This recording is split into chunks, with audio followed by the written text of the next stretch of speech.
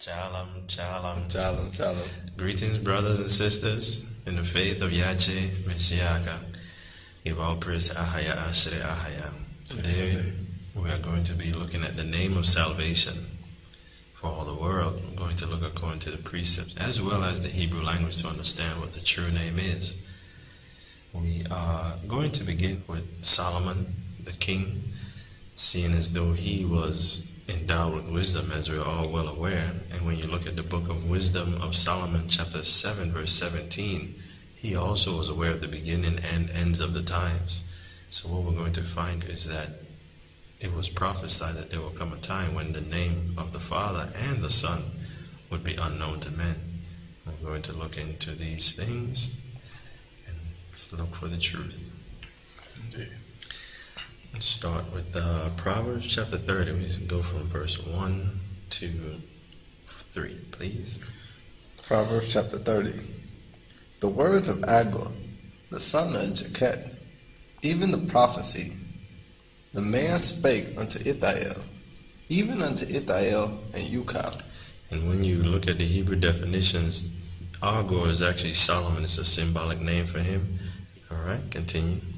Surely I am more brutish than any man, and have not the understanding of a man. Now, of course, this is Solomon speaking. He's being facetious because he's showing that you would have to be brutish. Like a man with no knowledge would not know the name of the Father and the Son. So that's why he's saying what he's saying before what he's about to say. I neither learn wisdom, nor have the knowledge of the holy. Now, this is very important because if you were a brutish man, you would not have knowledge of the holy. And now, looking at verse 4 in Proverbs chapter 30. Who hath ascended up into heaven, or descended? Who hath gathered the wind in his fist? Who hath bound the waters in a garment? Who hath established all the ends of the earth? What is his name? And what is his son's name? If thou canst tell. There we see they're talking about Elohim. Right. And he said, if thou canst tell. Like, if you know it, what are their names? Because there will come a time when it will be hidden. And it's interesting because according to prophecy, his name would be above every other name and the only name on which one can be saved. Right. According to the scriptures, and we're going to look at these things. Let's start at Philippians chapter 2 and Start at 9. all right, please. Philippians chapter 2, verse 9. Wherefore Elohim also hath highly exalted him, and given him a name which is above every name. And this is the key verse. That's amazing. The scriptures are very clear. Through precepts we get understanding according to Psalms 119. He hath given him a name above every name. That's right. In the plainness and simplicity of the truth, that means no one else can have the same name as Christ in Scripture, because his name is above every other name. And we can validate it through precepts. We have Acts chapter 4, verse 10 to 12. Acts chapter 4, verse 10. Be it known unto you all, and to all the people of Israel, that by the name of Yache HaMashiach of Nazareth, whom ye crucified, whom Elohim raised from the dead, even by him doeth this man stand before you whole. This is the stone which was set at naught of you builders, which has become the head of the corner. Neither is there salvation in any other, for there is none other name under heaven given among men, whereby we must be saved. So there was none other name under heaven given among men at the time of these prophecies, which means no other man was given the name of salvation because it was above every other name and given to Christ for the purpose to differentiate him from others during that time. Hence, if anyone alleged the name of Christ is the same as other men, it could not have been the name of Christ. And for that reason, you would not see the name Yache in the Old or New Testament referring to another, which would bring confusion. And seeing that Elohim is not the author of confusion, this order was set in place. Nowadays, the word Yache may be pronounced in other languages, yet it's just by chance and not the actual Hebrew language being spoken. Also, men know not the name of Christ today and use the name lightly in these modern times amongst the true Hebrew speakers. It's powerful because we were told his name was Jesus. When you actually look at the scriptures, you'll find that Jesus is actually a Grecized rendition of the name Joshua. Right. And Jesus in the New Testament is the name of about at least 2 to 3 Israelites. And then Joshua is the name of about 3 to 4 Israelites in the Old Testament. Right. And then Yeshua is a rendition of Joshua. And it's also the name of about at least 2 Israelites in the Old Testament. Right. Also, it has been said that his name is Yeshaya or Ishi from the Old Testament. Right. When we will come to find that Ishi is the name of at least 2 or 3 other Israelites in the Old Testament.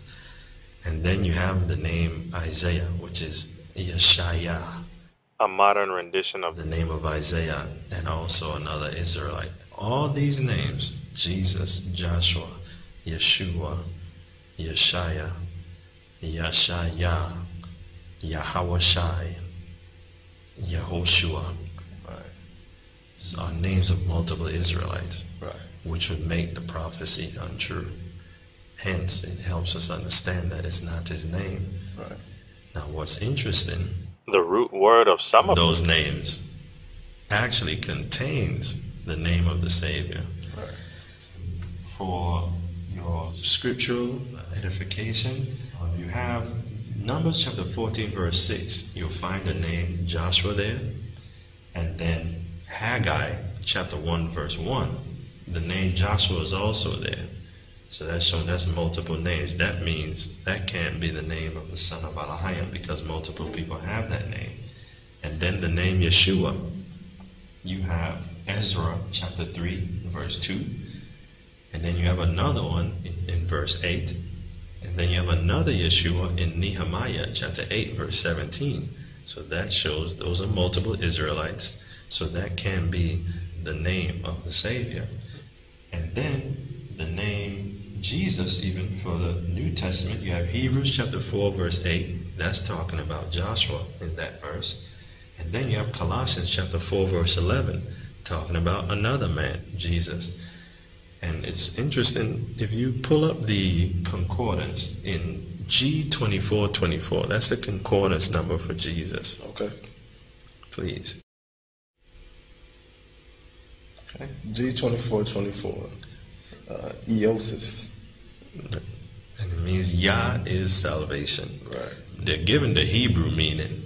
So how many people they have there? One is Jesus, the son of Elohim, the savior of mankind. And we know that's inaccurate because the scriptures said that his name is above every other name and there's no other name under heaven by which man may be saved. Right. All right. The second is Jesus Barabbas. That's the man that they had traded for Yache when they were going to crucify him. Right. Then you also have Joshua, with the famous captain of the Israelites. Then you have Jesus, the son of Eliezer. That's another one. And then you have Jesus, surnamed Justice. And that's the one in Colossians chapter 4. Right. So you see, just in the New Testament, you have at least 3 people. You have the Barabbas, Joshua the son of Nun, and Jesus, surnamed Justice. Right. So according to the scriptures, that can't be the name because other people have the name. Right. And the word Joshua is actually, if you look at Hebrew concordance number H3091, that's the Hebrew word for Joshua. And we encourage you, please go to the website and download the Hebrew document where you can get the breakdown of the Hebrew words. And for the particular on the name of the Savior is about from number 130 to 134 with the scriptural and word breakdown of the names. So you can have it to look at physically right in front of you. Now the word Joshua, H3091, is Yachewa or Yachewe. The root word of these words is Che, because it has to do with salvation. Right. Now, interestingly, Joshua's name actually is calling out for salvation. And in the document, you see that his name is Yahushua, and it can also be pronounced Yache. Chewe, it means to scream for help. And the root word for that word, where they have Shoah, in Yoruba, Shoah means seeking saving or freedom. He's crying out to Yah, and he's seeking salvation from him, trying to find freedom from him. And it means to scream out for help, like a hollow. When you look in the concordance and when you get the document, you'll see more of that information there. To see that his name is calling for help, and he's calling on to Yah. Right. And the word Yah is that one. You still use that in Igbo to this day. Like Yah means him. Or you say Onye. That means that one or that person. And Ahaya is Yah. Hence a lot of the Hebrew names like Adonai, Allah Yah. These names are all given homage to the Most High, Ahaya, Alahayam. So Joshua's name is calling out for salvation. Right. And this word here in H3091 is where you might hear people say Yahawashai in the Americanish Hebrew, which is not actually the real Hebrew, because the Hebrew is retained among the Bantu speakers. The way to actually say Joshua in Hebrew is Yachewe or Yahushua. And the word Yeshua is H3442. That's the other rendition of Joshua. H3442. All right. And that word is Yahshua. He is salvation. Yes. Or he is saved. The difference with this one and Joshua is the H in the Yah. Because Joshua is Yahuchewe, and this one is Yachewe. Or Yahshua, depending on what you're trying to say in the Hebrew, because variation in pitch and change in pronunciation can change the meaning of the word in the ancient language. And remember, that's the name of multiple Israelites. Right. This is Yeshua that they call Yeshua. Right, showing that that's not the name of the Savior, because his name is above every other name. There would not be anyone else that has the same name. The other names that are used are Yeshaya. If you look at H3469, you can find that name in 1 Chronicles chapter 2 verse 31 and chapter 4 verse 20. The word in the English is Ishi, and in the concordance it says, he saves me. That's the Browners Briggs. The Strong's concordance says saving. Right. Now it's interesting, you notice Joshua has to do with salvation. Right. And that word Ishi, they say Yeshaya. When in the true Hebrew language the word is Yacheya. It's more so saying my Savior. So you have Joshua, Yachewe, which is the name of a couple Israelites. And then you have Yacheya, which is the name of about 3 or 4 Israelites in the Old Testament there. Seeing as though it's the name of multiple Israelites, it shows that it's not his name, because his name is supposed to be above every other name. That's right. And if you look at Hosea chapter 2 verse 16, it says that in that day they shall call me Ishi and call me no more Bali. The word Ishi there actually means the head, and that's still an Igbo word to this day. Ishi, that's the Igbo word for head still. So Ishi, that's the word for head, like when we talk about the king. So that verse wasn't saying that his name would be Ishi. It was showing that we will call him Ishi, acknowledging that he is our head, our champion, or our king, sitting upon the throne of David. And you also have Isaiah, which is Yacheya or Yacheyao or Yacheyawa in the Hebrew. If you look at H3470, and why pronounced it differently? Because there's 2 different spellings of it. There's one that's Yacheyao, and then there's one that says Yacheya. Okay, and it means Yah has saved. And we know Isaiah is a former prophet and is actually the name of a few other Israelites, which lets us know, according to Philippians 2 and 9 and Acts 4 and 12, that that's not the name of the Savior, because other people have the name. And for the scriptures, for the other people that are named Isaiah, you have Isaiah 1 and 1. That's the Isaiah we're most familiar with. And then Ezra 8 and 7, the way it says Jeshaiah, that's another Isaiah. And this is the amazing thing, because all their names are talking about salvation, being saved from Yah. That's right. And their names contains the root word of the name of the Savior. H3467, the word is Yache. In the concordance, the Yiddish language, it says Yasha, but Yache has been gracious to reveal that the Yiddish is not Hebrew. Right. And then you might hear in the Americanish Hebrew, they say Yashai, but that's not actually Hebrew either, because Yache was very gracious in that though we went into captivity, he did not suffer us to lose the language entirely. Right. And we actually spoke Hebrew before we came to the Americas.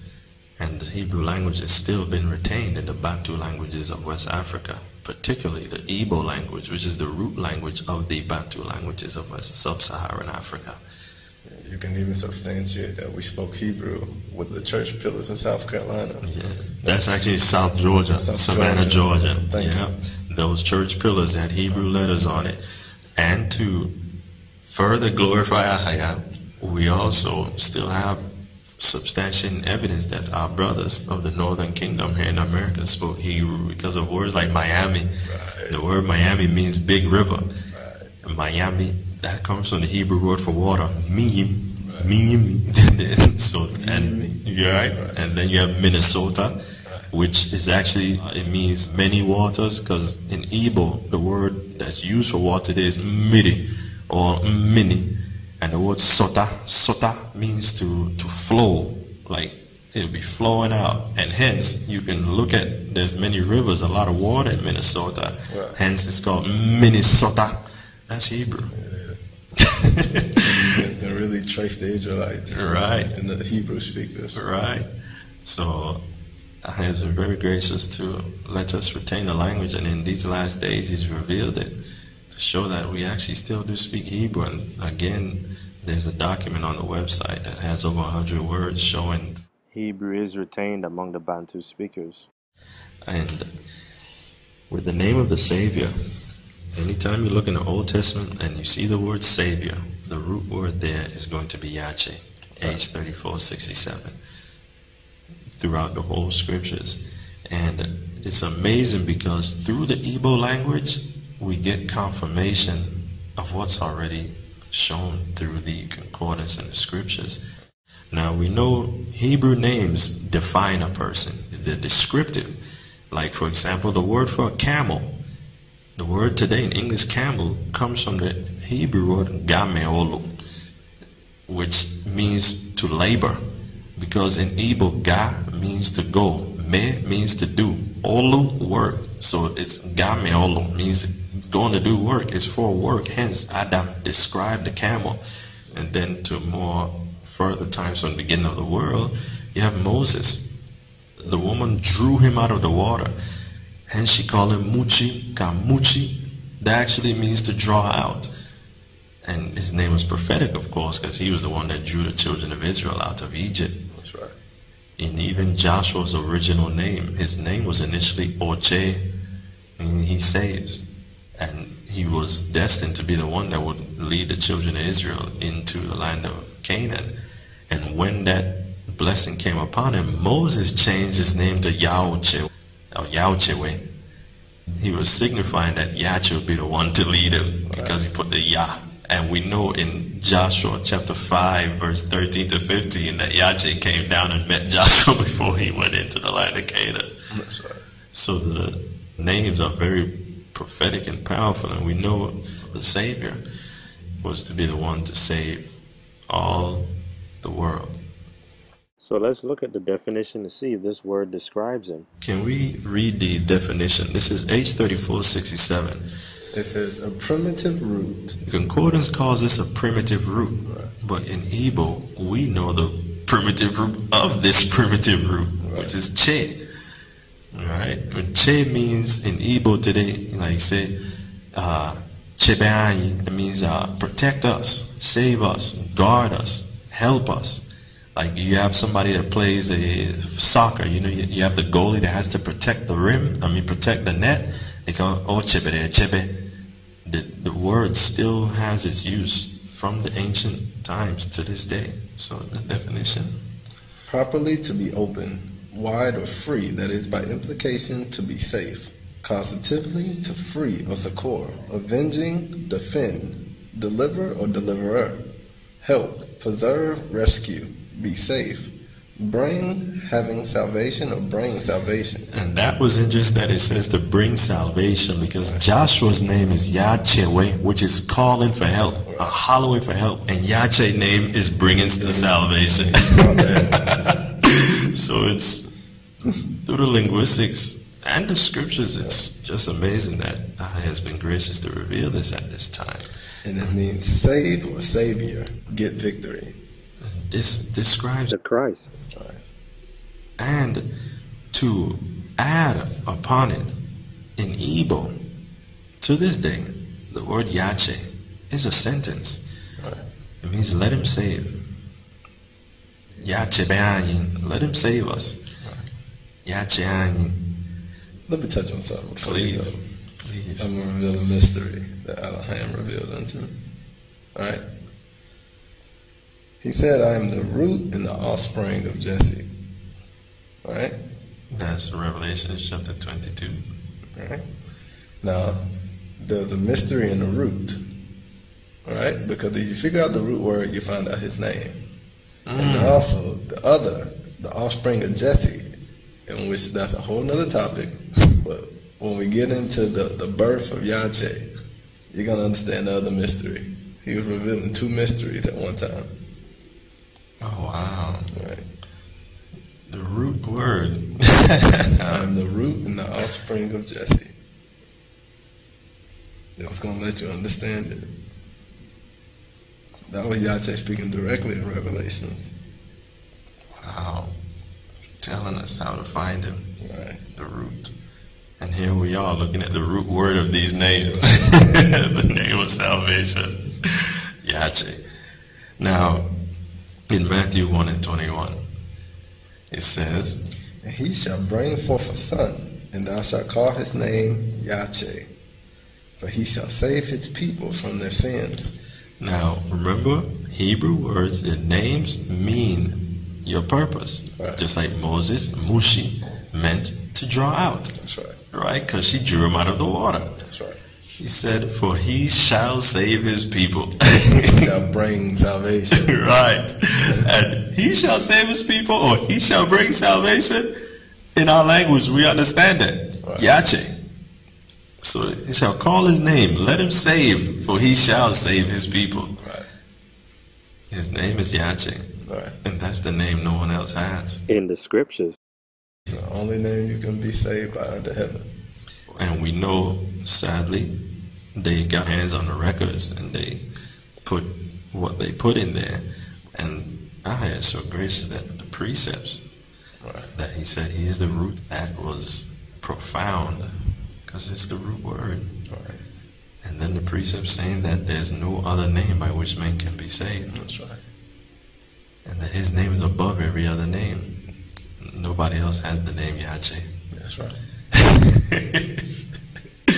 So we hope this has been edifying for you, brothers and sisters. And pray about it. Right. Try the Spirit. Right. Ask Ahaya, is his son's name Yache? May he be magnified. So, praise Ahaya. We hope this has been edifying for you. And you have our email. And we hope you're subscribed on the website and get an opportunity to download the records and get to interact some more. All right. Shalom. Shalom.